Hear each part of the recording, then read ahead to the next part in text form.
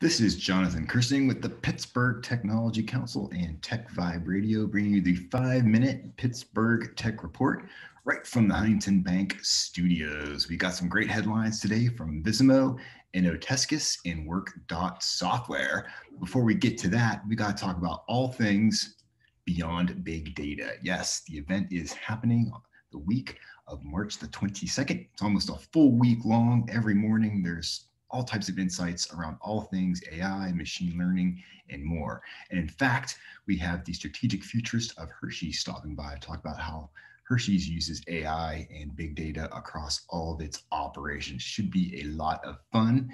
If you're a council member, it costs absolutely nothing. If you're not a member, it's like $325. So be a member, join in, have some fun with us. It's gonna be a good time. Go to pghtech.org and look at all the great content lined up for Beyond Big Data. Now, let's move into our headlines that I was talking about earlier. Got some great stuff happening here, especially when it comes to VISIMO. So these guys, they keep scoring new contracts. It's pretty amazing what these guys are up to these days.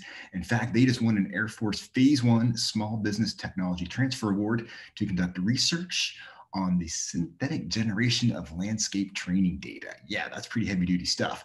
The work will be conducted in partnership with Colorado State University and will play a vital role in advancing technologies that rely on vast quantities of landscape imagery. Things you don't think about, things like flight simulators, unmanned aerial vehicles, and of course, things like video games. So congratulations to VISIMO. Next up is a company you've probably never heard of, Innotescus. Haven't heard of them because they just basically spun out from ChemImage. They're actually a wholly owned subsidiary of ChemImage, and they have just launched the beta version of its image and video annotation platform.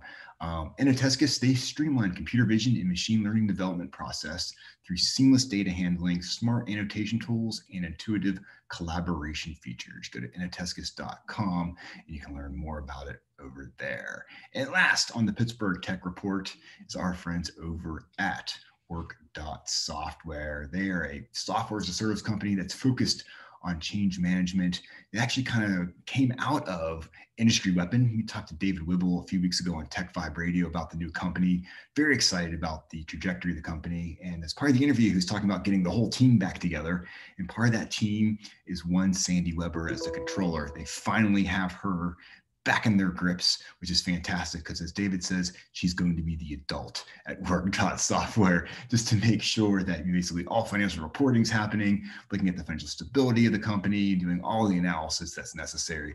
She's kind of like the glue and the bedrock over at Work.software. So glad they got Sandy back into the fold there. That's for sure. So, hey, that's been the 5-minute Pittsburgh Tech Report. I think we cleared it in probably 3 minutes, so maybe we'll change the name in the near future. Anyhow, coming from the Huntington Bank studios, this is Jonathan Kirsting.